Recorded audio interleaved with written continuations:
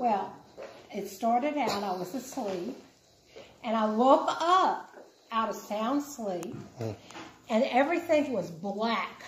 And it was so black, I couldn't even see my hand in front of me. And I realized I was no longer in my room. And I was looking all around trying to see and decide where was I? What was going on? And as I was on this granite, rough granite, and it was like big holes, pit holes, with steam coming out of it, and I realized that this is hell. And all of a sudden I could see. At first I couldn't see my hand in front of me, and then all of a sudden I could see. I could see for hundreds of miles. My eyes were not limited, and I saw nothing. It was just dark and nothing. There was not a person. There was no noise. There was nothing. And then out of all this darkness and this silence, all of a sudden I heard this scream. And the scream was a scream like I have never heard in even a horror movie. It was so loud. It was so, all you could hear was fear, torment, pain. And I knew that whatever was going on with her, I thought it was her. I don't know why, but I did. And I thought, whatever's going on with her. Now, who's her? The one she heard screaming. Oh, okay. I didn't realize that. And so anyway, I knew that whatever was happening to her was getting ready to happen to me. Oh, God. And I was very, very afraid. Very afraid.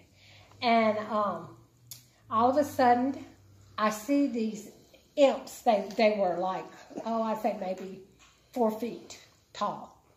And they were nasty. They stunk. It was the worst smell I ever smelled in my life. And they were all excited and in glee of what they were getting ready to do. And they were all in one accord because they were all assigned to me for all eternity to torment me. And they had chains and all kind of gadgets and stuff. And anyway, they were laughing and going, and jeering with what they were going to do to me and all that. And they had this slimy stuff coming out of them, and they were just so nasty. And were they touching? Were they what? Touching you? No, at this point they Not weren't. yet. At this point they weren't touching me. And I'm observing this, but I know they're getting ready to come at me. And they were just laughing and going, you're going to be in hell forever, never, never, and we're going to be your tormentor forever, never, never. And next thing I know, they were saying the most horrific, shameful. It was you take your most embarrassing moment in your life and multiply it by 1,000. Because that's how awful it was, the things that they were telling me and accusing me of. And it was just, I couldn't hardly stand it. And then the next thing I know, they were burning me. But I realized that my body wouldn't burn. It was painful like being burned, but it wouldn't respond. Yeah. And they were just doing all kind of vile things to me. And I knew that this was going to be forever and ever with no end. I'm trying to think. The next thing, Lord help me.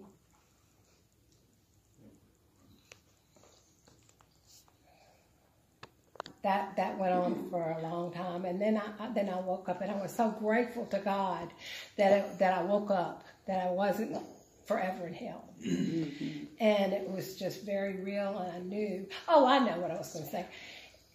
You would hear people say, "Oh, well, that's okay. I'll be in hell with all my friends." Yeah. So one of the worst parts of this hell was that I had no one. I was all by myself, and the loneliness, the fear, the knowing that I would never, ever be with God. And I was very aware of God. And there was nothing, absolutely nothing I could do to stop it. And like I said, when I woke up, when I came back, it was like, I was so grateful to God that it didn't actually happen. And I was like, I mean, I was perspiring all over. I was, and just so beside myself of what I'd been through. It was so dramatic. Wow. Apple, didn't it smell? It smelled bad. Oh yeah, I had said that. Yeah, They- she's Oh, then the spitting. Oh yeah, when they were making fun of me and jeering me, the spit would come out of their mouths on me, and it the was stench. the stench. Oh, they smelled worse than anything I ever smelled in my life, by about 1,000 times. I mean, and they had this look like snot coming from them.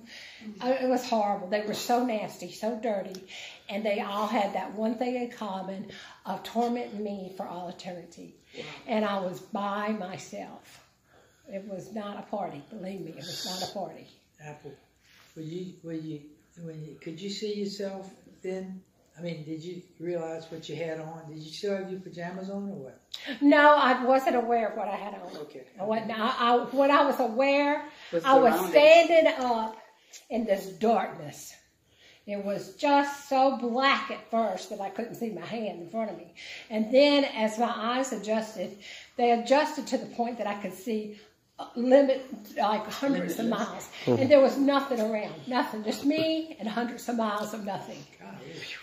And the fear of the unknown, the spirit of loneliness, and I knew it was forever and ever with no end. I knew it, and I didn't know what was going to happen. But when I heard that scream, like I said, and I took on that same scream. I started screaming just like they were screaming. Oh, wow. Wow. It was just horrendous. The godliness of it. No God Oh, none. anywhere around there. None. And I remember in this situation, I was thinking, I've always heard, oh, well, I'll be in heaven with all my friends. No. Miss Apple, you knew that this was not a dream. No, it was not a dream. Because right at the beginning, you felt like You it. were awake, yeah. You were, yeah, right. That you were awake, and it was like an out of body experience that you had, huh? Right. It was. I woke up from sleep, and next thing you know, I was in this darkness. Wow. Yeah. And then after you went through that, then you came back to your body the same way that you left, but very grateful to God that the Lord allowed you to come back. Right. Wow. Tremendous. And I think one of the main things that people need to know is that you're not going to be with anyone other than your tormentor.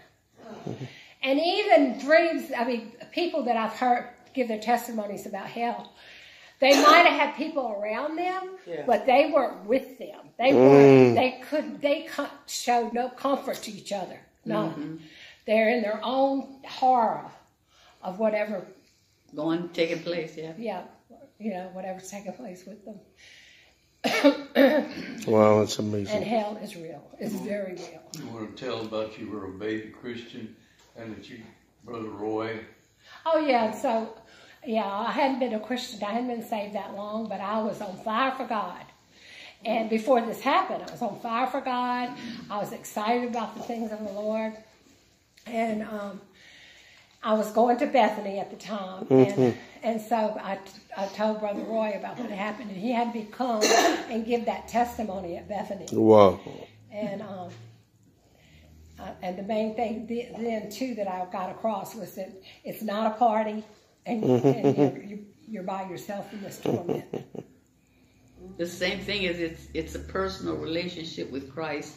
It's a personal torment when you without Him. And there's no It's end personal. to it. Yeah. And that, I mean, you think of every way you can be physically hurt, they do it. Wow. And it doesn't stop. There's no stopping Never to ending. it. It's forever and ever and ever, never. And not only was the physical pain, but the mental anguish and the jeering and they made fun of you, and it made you felt all this. I felt such shame and embarrassment and hate. Oh, they hated me. They hated me, and it was almost like tangible. It was so thick of hate. Wow. And they all hated me together. Well, I mean, everything they could think of. Everything. And it was evil. They're so evil that they could think of things that we would never even imagine. And they did it. They did it to me. wow. Ms. Apple, what would you tell the people that are watching that they don't believe in hell? What would you tell them to do to escape from hell and condemnation? What would you tell them about coming to the Lord, about receiving the Lord? Well, number one, I know for a fact there's hell. And I would say, don't walk, but run into the arms of Jesus. Amen. That Jesus is the only way. But he is the way. And he is everything that we want. He is all of our love. That's what people want, is love, to be loved and He accepted. gives meaning to life. Yeah, and then to be accepted and to have fun. Jesus is it. He is it. And nothing else is satisfying like the Lord. Nothing. And, you know, you think about the things that we enjoy. We enjoy eating desserts and stuff like that. But that's only rewarding and satisfying for a moment. And then we're not satisfied about it. It doesn't even satisfy us anymore. But Jesus satisfies us through and through, forever and ever. Amen. There's no excitement like the Lord. I remember when I first got saved and was going to this little full gospel church. It reminds me of the rest of the place. And we would have so much fun. And I had never been in church because I was Catholic. And I'd been in church, but not where you A religious church. talked and had fellowship. And we would sing and dance and praise the Lord. And I can remember saying, oh, Brother Stewart, this is so wonderful. I've been to parties in my life, but nothing like this. Praise And God. that's what heaven is. Heaven can be right here on earth through Jesus. And then it gets better and better and sweeter and sweeter. Yes, Amen. Amen to Thank that. you.